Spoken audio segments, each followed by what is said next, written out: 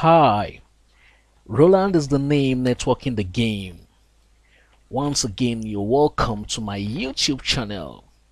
We're learning the A to Z of network devices configuration, verification, and troubleshooting is guaranteed, as well as tips and tricks on how to authoritatively take full charge of your network devices. In my previous video, recall that in order to allow full communication among every staff in my organization, psl.com, we used a very efficient and effective routing protocol called EIGRP. However, note that EIGRP could only function if the devices are manufactured by Cisco. In today's tutorials, let's assume that we're adding new routers that are not Cisco routers and still want to enable a scalable, efficient, and effective routing protocol. Say we just opened my office just opened a branch office, or my organization just opened a branch office in New York, as well as another office in Lagos. And so to the branch office, a new staff Phil is posted there, and to the Lagos office, Ade is posted there. Okay, and these routers are not Cisco proprietary, and we still need a scalable, efficient, and effective routing protocol. Guess what? OSPF is the answer. Open shortest path first. OSPF topology specifies area definition, single and multi-area. Like what we're seeing here, we have three areas here: area 1, area 0, and area 2.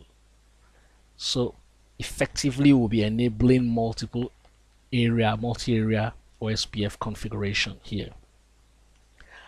At the end of today's session, you'll learn how to implement both single and multi-area OSPF on routers, how to verify the routing table with OSPF running on it, the features, benefits, and demerits of OSPF, such as it being a link state routing protocol, fast convergence, support for VLSM and CIDR, support for multicast updates, thus conserves network and router resources. It's highly scalable, and it supports a very large number of routers, unlike RIP that supports a maximum of 15 routers. Use of cost as metric, which is actually a function of bandwidth. It supports triggered updates. It's not susceptible to routing loops. It also supports grouping of routers into areas. Just like what we are seeing here, the routers are grouped into areas. Area 1, these three routers, Rome, London, and Madrid, I've put them in an area 1 scenario. Then we have area 0, and then we have area 2, okay, for the new router in Lagos. However, this area definition allows OSPF to circumvent its excessive demand on network and router resources. OSPF consumes a huge amount of router and network resources, like bandwidth, because of initial flooding of LSA, link state advertisements, and of course when there's a topology change. I'll explain this later. Also CPU and memory, because it stores three tables: adjacency database, link state database, and routing table. This has a huge demand on router and network resources. Without further ado, let's begin. Now, on the previous topology, we used these three routers. This is what I used in the previous topology, the EIGRP configuration in my last class. So to these routers now, instead of configuring EIGRP will enable OSPF, this should be a single area topology, and we'll see how that pans out before we now extend it to multi-area OSPF, adding these two routers. That's why you can see that I've not connected these routers to the entire network yet. And so I'll log into these routers and show you how to configure OSPF. Okay, so to the roam router, as usual, you go to the global configuration mode. You enter router OSPF. Okay, then OSPF, you must enter what we call a process ID. It's any value from 1 to 65,535. Something similar to the AS number we saw in EIGRP, except that this is not given by the service provider. And all routers don't necessarily need to be in the same have the same process ID, so to say. The process ID only identifies different processes running on a router. As a matter of fact, you can even have multiple processes running on the same router, but take note, it's CPU intensive. Okay, so let's say we are using one, and for the purpose of this class, on all the routers we'll be using the process ID 1, the same process ID. Like I said, it doesn't really matter. Okay, then as usual, you enter your network statements. In this case, I have network. Directly connected networks is what you advertise, similar to RIP and EIGRP. Okay, I have 192.168.10.0. okay, now in configuring OSPF, after you enter the network statement, you must enter what we call a wildcard mask. Okay, I'll explain wildcard mask in a different class, but just take note that the wildcard mask, what it does, is that it specifies the interfaces or devices that participate in a particular process. In this case, OSPF process. It can also be used in some other scenarios like access lists. Okay, so just to give you a clue, the wildcard mask is, let me say, opposite of subnet mask. Okay, so I have /30 here. So the subnet mask for /30 is 255.255.255.252. Now the wildcard mask, you just subtract the entire subnet mask from 255 all through.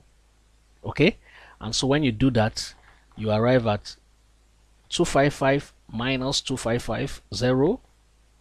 Okay, that's the first 0 I have here. 25, the second 255 in the second octet, minus 255.0, a third 255.0, then 255 minus 252 is going to give me what? 3. So the wildcard mask for 255.255.252, or rather /30, is what? 0.0.0.3. Okay, take notes. You do that for all scenarios. Okay, then area is a command. Then this is where you specify the area to which this interface will belong to. The interface that has this subnet. So in this case, if you look at the topology, it's area 0. Good. You hit your enter key. You do the same for the next one, the next directly connected network, which is what? 172.16.1.0. And what's the wildcard mask? The wildcard mask for this is actually 0.0.0. Remember that we're using /28 here, and /28 is 255.255.255.240. So if you do the wildcard mask, you have 0.0.0.0.15. Okay, all I did was to subtract the entire subnet mask from 255. And to this last part, I'll be having 15. Still area 0. That interface still belongs to area 0. And I'm done with that router. All you need to do in OSPF is to understand the use of wildcard mask. That is the major thing. Okay? Then I'll go back. I'll save and go out of this router. Okay? So the next router, enable. I'll go to the global configuration mode, router OSPF1, network. Here I'm having 192.168.10.0, 0.0.0.0.15. Oh, incomplete. Okay, area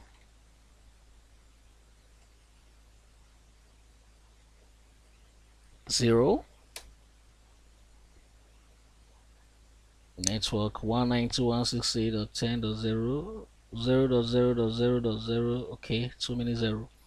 And take notes, it's actually .3 because on this interface we are using 252. So .3.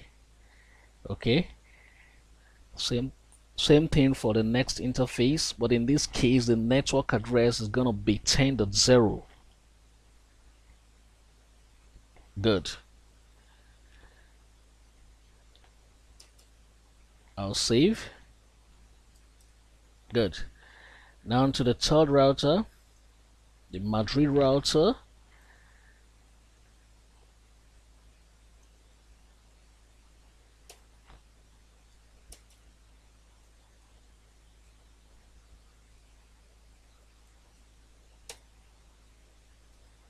Router OSPF 1, network. We have 192.168.30.0, 192.168.30.0, 0.0.0.0.3, area 0.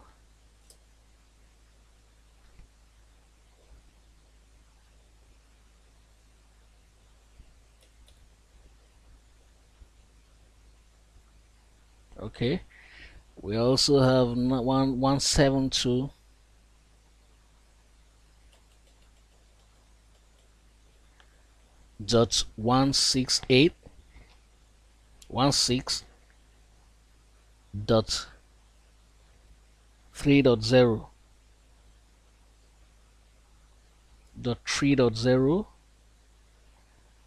same, no, wildcard mark 0.0.0.0.15, area 0. Good. Now I'll save. Okay, now this is what we've just configured is single area OSPF. Okay, and this is what I'll do. So we've configured OSPF from here to here.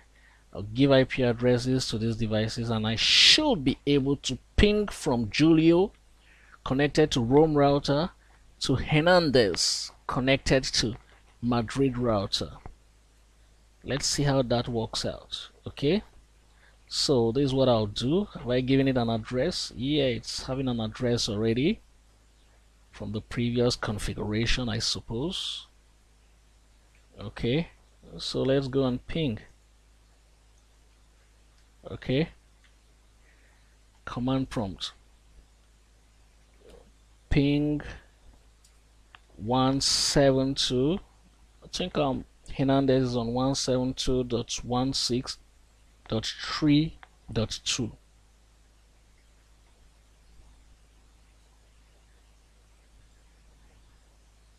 Okay, you can see. So we've successfully configured single area OSPF. Okay, now we have to go and implement the multi-area OSPF. However, before we go further, pause for a few seconds, hit the subscribe button so you get notified on my subsequent videos. Okay, then let me see if I can see the routing table. Show IP route on this router. Show IP route. Oh, should be doing that from the router. Okay, so now show IP route.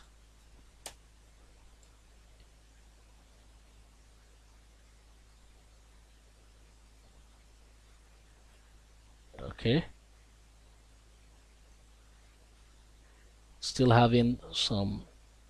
Well, let's finish the entire configuration first and we'll see what's going on there. Okay, now in order to enable the multi-area OSPF, like I said, we've connected these routers there. All I need to do now is to connect my cables. We've put the routers on the topology, so I'll come to the Madrid router, or let me use this. I'll come to the New York router.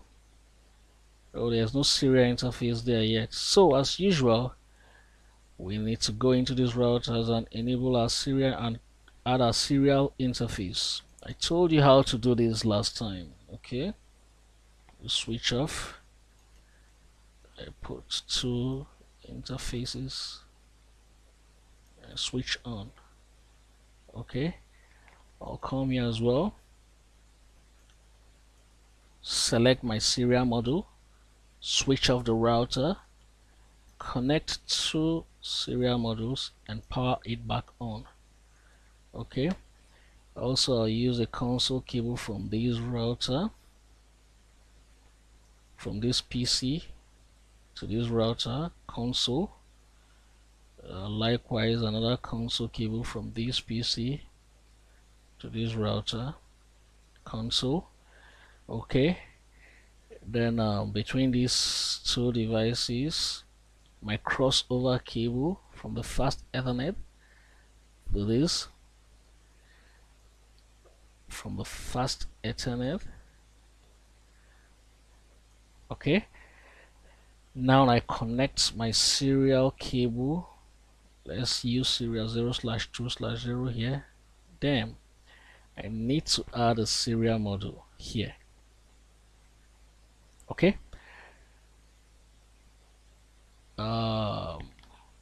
okay, let's do this. I have to go and switch off this router and add a serial module. So I believe I've saved, so I switch it off and I'll come down here and select another serial module here. Okay, connected to this, and power it back on. Okay, so in this case I can now successfully connect this to this. Good. Likewise, I'll connect this to this. Now I'll log into this device and carry out my connection. So terminal, answer no to this, enable, configure terminal. Let me give it a host name. This is New York. Okay,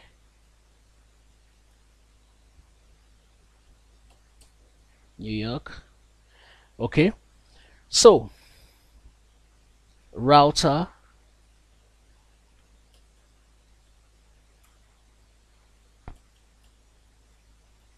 OSPF, good. OSPF 1, network. Now I'm trying to advertise the network connected to the Madrid router, and I want to put that network in area 0.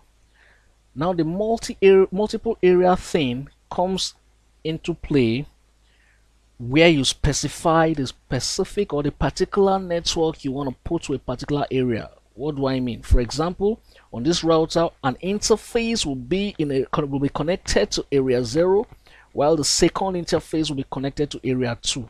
The interface connected to the Madrid router will be in area 0, and that connected to the Lagos router will be in area 2. You can see, so I'll put network 192. Oh, before then, let me go and give IP addresses. Oh, so interface serial 0/2/0, IP address, let's give it 192.168.30.3. okay, or let's say 30.2, 255.255.255.252. No shutdown. Oh, clock rate 64,000. No shutdown. Exit. Okay, we'll go to interface serial 0/3/0, the other interface, IP address 192.168. let's give it 192.168.40.1, 255.255.255.252. No shutdown. Clock rate 64,000. Exit. Okay, there's another interface connected to the newly deployed star field, which is on fast Ethernet interface, fast Ethernet 0/0, and we'll give that an IP address of what? IP address 192.16, okay, 172.16.4.2, 172.16.4.1 rather, 255.255.255.240. No shutdown. Exit.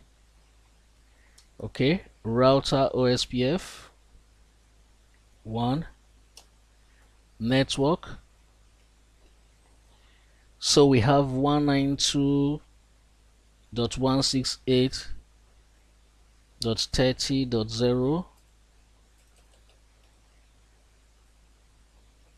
okay, a wildcard mask of 0.0.0.3 connected to area 0. This is what I was saying. This connects to area 0.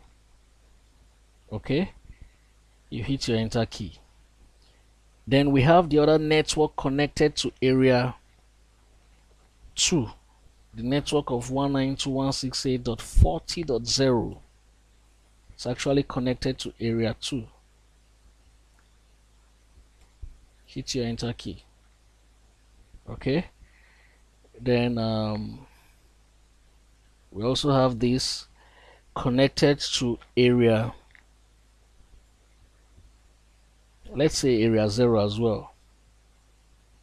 Talking about the 172.168, 172.168.4.0 connected to area, let's leave it at area 0. Okay, so we're done with that router. We'll save. Wow, let me see. I need to confirm whether I actually put these routers on area 1. Okay, I'm thinking I made a mistake and put them on area 0. Okay, so let's see. Good, so we have the AIGRP is still running there. Okay, see, I put it on area 0. Okay, So this is what we'll do. I'll have to change this. No router EIGRP 100. Okay.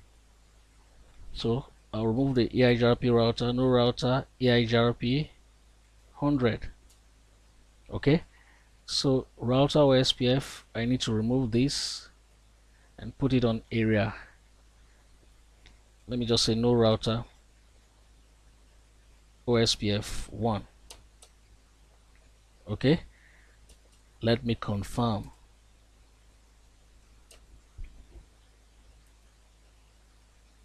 Okay, so I've removed everything OSPF and EIGRP. So configure terminal. This is what we'll do. Router OSPF 1. Now what I've just done is I needed to put this OSPF router in area 1, but I mistakenly put everything here in area 0. So that's what I'm trying to rectify now. Okay, so network, we had 192.168.10.0 wildcard mask 0.0.0.3 area 1. Okay, the next one, network 172.16.1.0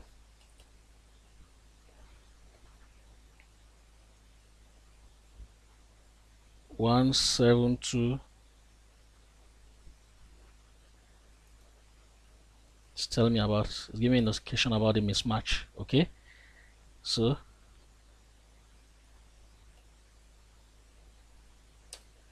network 172.16.1.0 0.0.0.15 area 1. Okay, I save, show run to confirm. Yeah, so I've done it. Alright, so I'll quickly go to the next router and do the same thing. Okay, first and foremost, I'll show running config to verify what I have running. Show running config. Okay, show run.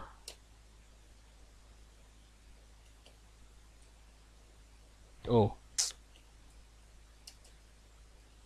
show run. Okay, so when I show running config, I can now see that I still have EIGRP running and also SPF. So I'll remove both of them. Config terminal router EIGRP 100. Like I said, I'll put no to that. Also no router OSPF 1. Okay, so router OSPF 1. Okay, network 192.168.10.0 0.0.0.3 area 1. Okay, network 192.168.20.0. So the next one is the 20.0. Okay,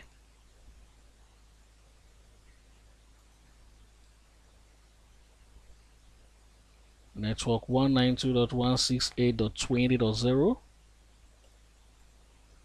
Okay, the same wildcard mask area 1.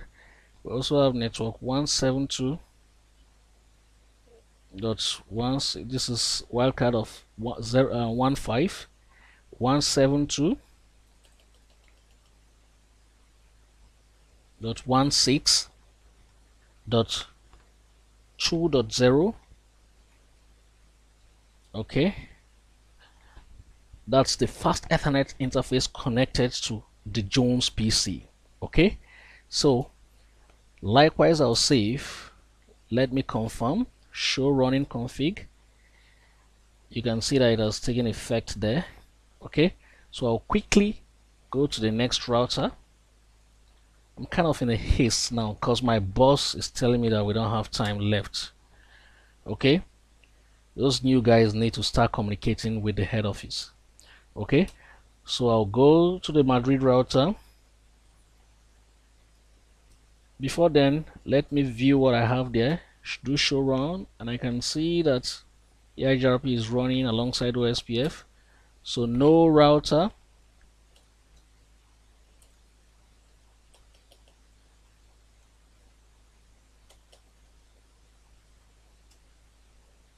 EIGRP 100. No router. OSPF 1. Okay, router OSPF 1. Okay, network 192.168 192.168.20.0 0.0.0.3 area 0 area 1. Okay, then network 172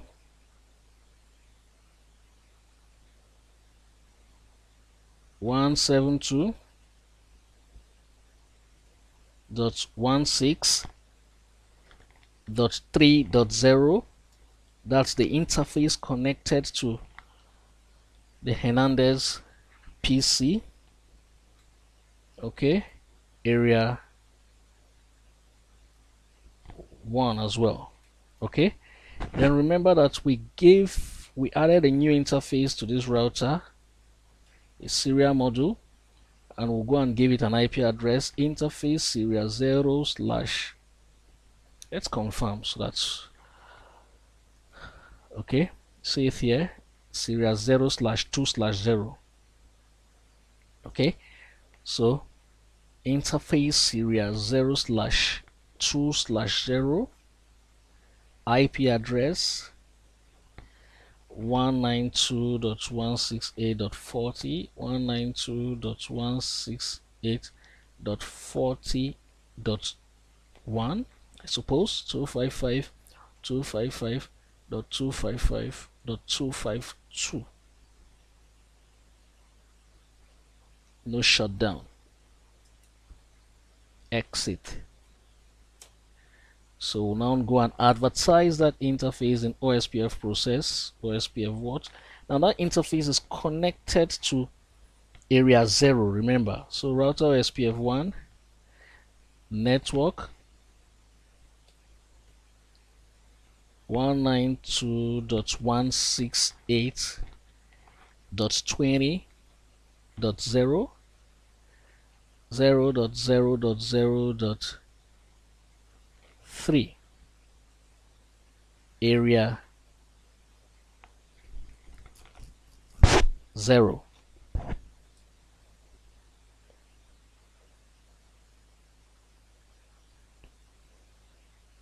No, I'm going to change it. So this is supposed to be area 1.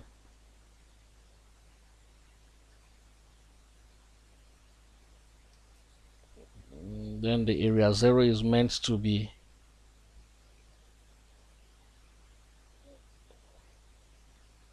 to be 30. Oh, I gave it 40. I'm supposed to give it an IP address of 30. 30.1. So we need to go and change this address now. So that's wrong. Okay, so exit, interface serial 2 slash 0.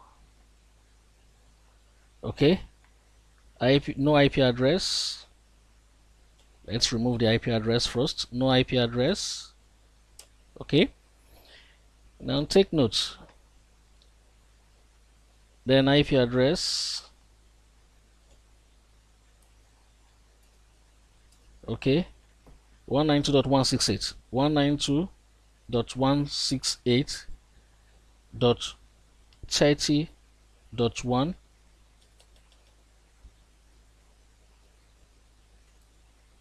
255.255.255.25. 2. No shutdown. Exit. So I need to advertise that interface in area 0. IP address, router OSPF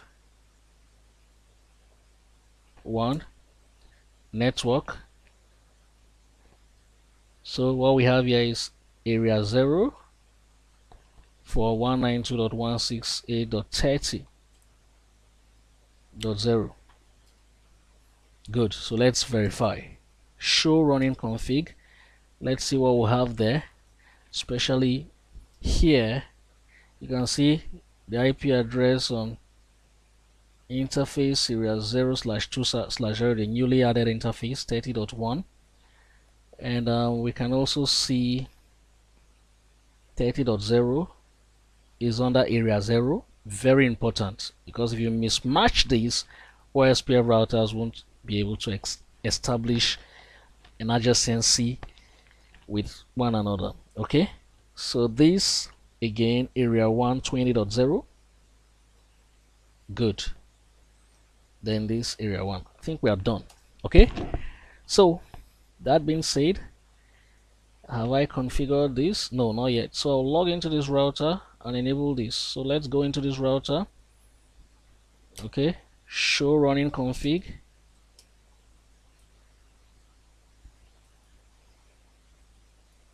Yes, we've configured this. We have 2 area 0s and area 1. Okay, area 0s and area 2. Okay, so 40.0 is on area 2. Okay, so we'll go to this last router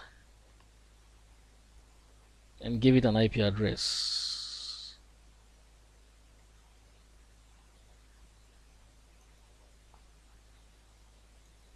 Okay, so coming to this router,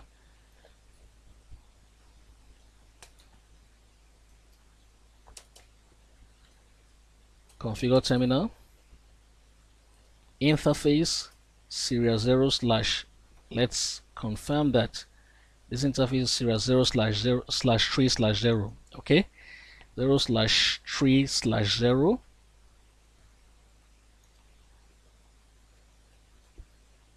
Okay, IP address 192.168.40.2, I suppose. Let's confirm that this is 40.1. Okay, so this has to be 40.2. Okay, and 30.2 here, so this has to be 30.1. Good, so this has to be 40.2. Okay, so we are correct.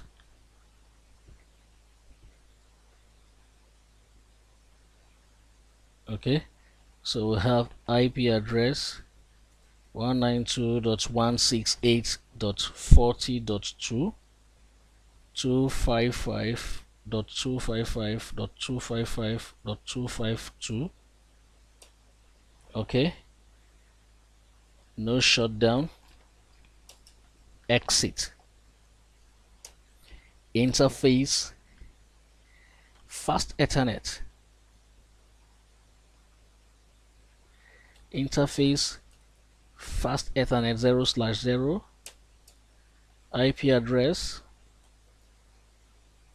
172.168.5.1, 255.255.255.240. Okay, for the interface connected to ADE. No shutdown. Exit. Okay, now we'll go and configure our OSPF router. OSPF 1, we advertise the network 192.168.40.0 which is having a wildcard mask of 0.0.0.3 area 0, no, area 2. Okay, then the 172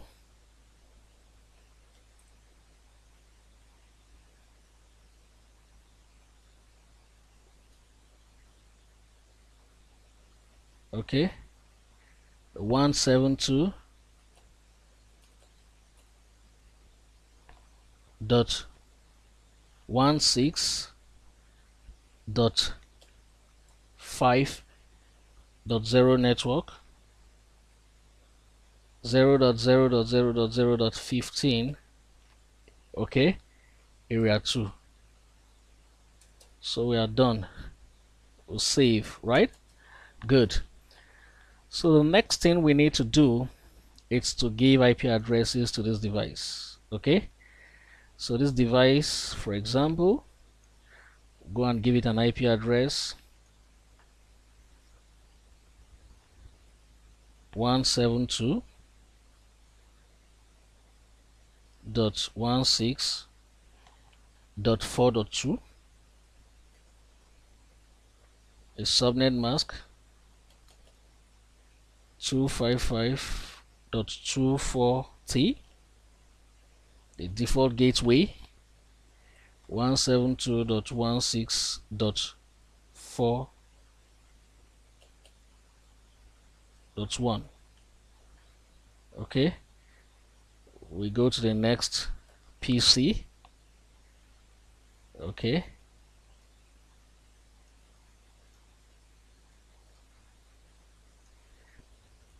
we give it an IP address of 172.16.5.2, 255.255.255.240, 172.16.5.1. okay, good. So ideally we should be able to ping from here to here. Okay, so let's try and ping from here.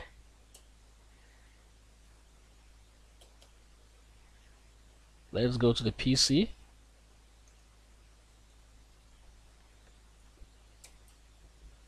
Ping 172.16.5.2.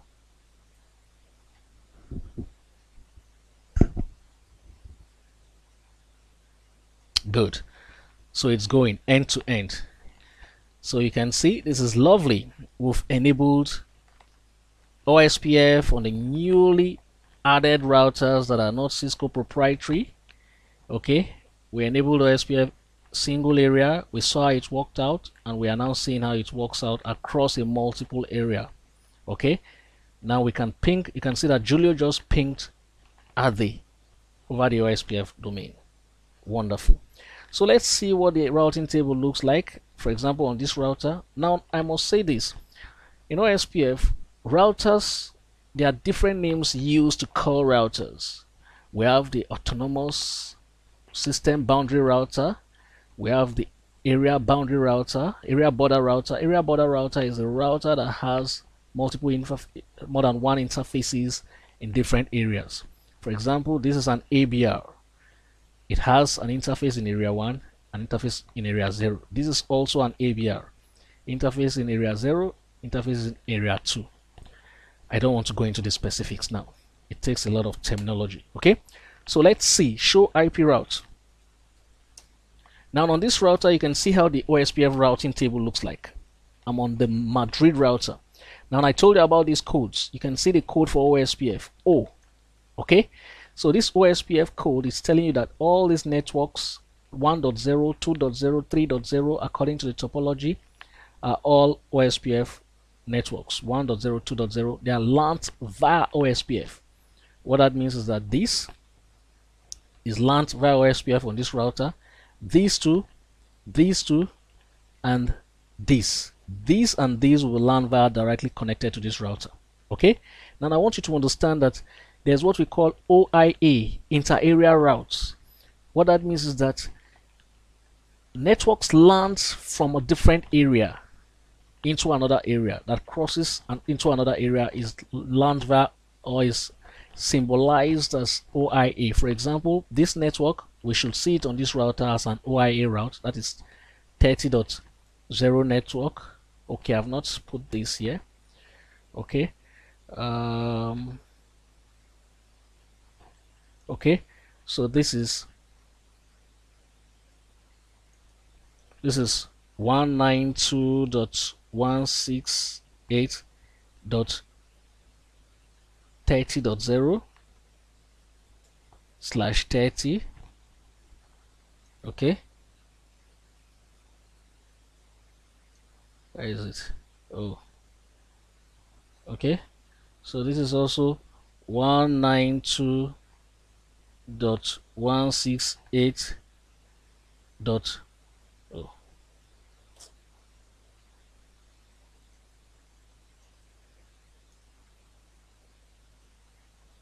okay, let me take this up. Okay, so let me add this now. Okay, so this will be 192.168.40.0 slash 30.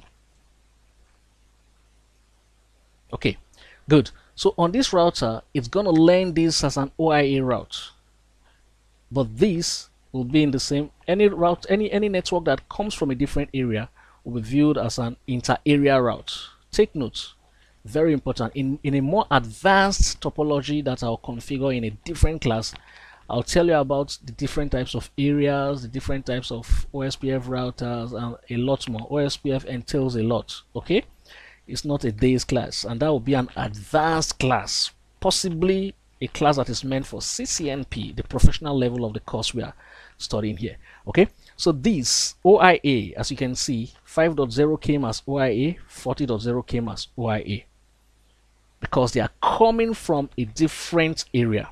You can see the code OIA. See, O is for OSPF, and then IA, where is it? Inter-area route, IA. Okay, now as usual, the first thing you see there is the network address.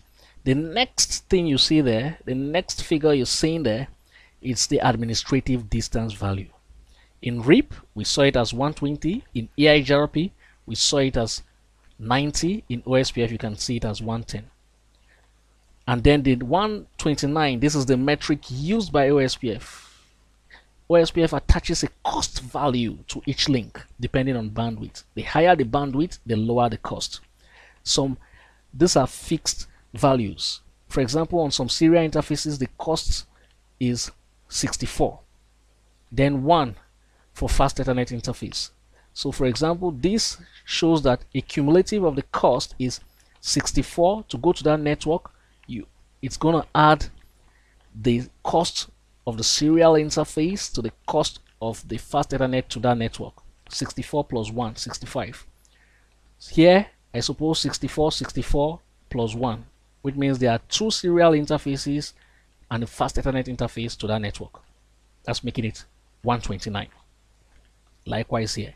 Okay, now via, as usual, the next hop address, then the interface that is connecting to that network.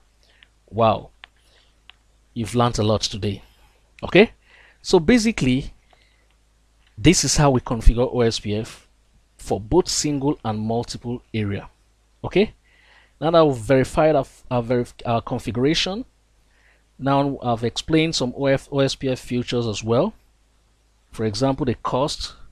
Okay, OSPF uses multicast all day updates. Now OSPF conserves network resources because of this area definition, like I said. Now each router here only needs to keep information in the link state database that is related to this area. Likewise this. I don't want to go into discussion about the link state database now, but note that OSPF is resource intensive because it uses 3 tables. Each router keeps the routing table. It keeps an adjacency database that stores information about its neighbors, directly connected neighbors, as well as a link state database that stores information about each link or each router's link in a particular area. Okay, so all these add to the CPU intensiveness of the router. Okay, so that's why we say it's resource intensive. Okay, likewise memory, because all these tables need to be stored in the memory. Okay, then the bandwidth implication comes as a result of LSAs being flooded. OSPF routers send something called LSA, just like updates, link state advertisements. Okay, now although these LSAs are flooded just once and will not be flooded again until there's a change in network topology, but that initial flooding takes a lot of bandwidth. Now OSPF does all this to keep a very precise information. However, this comes at an expense or at a cost of network and bandwidth resources. Yeah, and that's why, in order to help to circumvent this, it does its own part by segregating the network. The network administrator has to segregate the network into what areas to minimize the impact. Good. So very scalable. OSPF routers can contain even more than 200 routers on a topology. It also supports VLSM. As you can see, different subnet masks are being used for different networks. Very fast in conversion, if not faster than EIGRP. Well, almost the same thing. Okay, so there's that. As a recap, we've enabled OSPF on our routers, both single area and multiple area. We've verified the routing table on a router. We've pinged from one end, from Julio's PC to Ada's PC in Lagos. Okay. We've also explained some OSPF features and terminologies. Now I'll dedicate a specific video to extensive verification and troubleshooting of advanced OSPF network topology. Please stay tuned, you'll enjoy that video. Hope you've had a wonderful time and added a little knowledge to your reservoir of knowledge base. If so, kindly subscribe and feel free to drop comments below. In addition, for further comprehensive training and consultation, chat me up via the email provided. See you in the next class. Thanks and arrivederci.